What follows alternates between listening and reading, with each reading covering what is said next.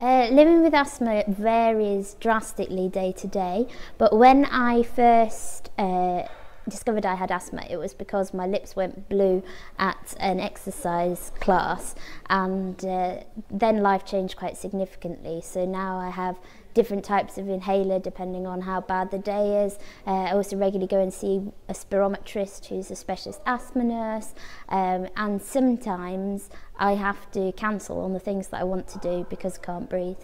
I started having asthma symptoms for the first time ever about 6 months into living in Manchester, which was 2 years ago. People often comment that Manchester is quite a polluted place, but before I lived in Manchester I lived in London and I had no problems whatsoever.